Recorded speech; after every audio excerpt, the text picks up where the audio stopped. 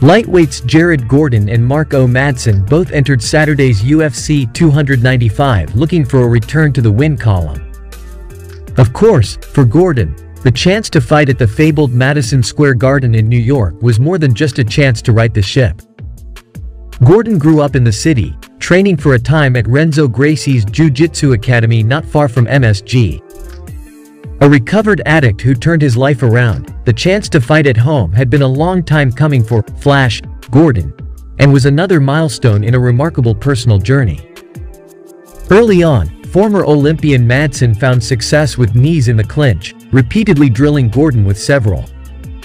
Clinch work would be key for the Danish lightweight, as he was able to put his weight on the American. A left hand was there for Madsen as well, in a strong first half to the opening round for Madsen. The second half of the frame was a different story entirely. Gordon found success late, landing an uppercut that appeared to wobble Madsen.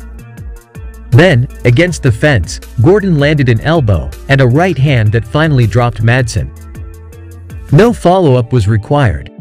Madsen was clearly done, and Jared Gordon had arguably the biggest win of his career, and certainly on the biggest stage possible. I grew up in this city, New York, New York. You made me. Astoria, Queens. Stand up.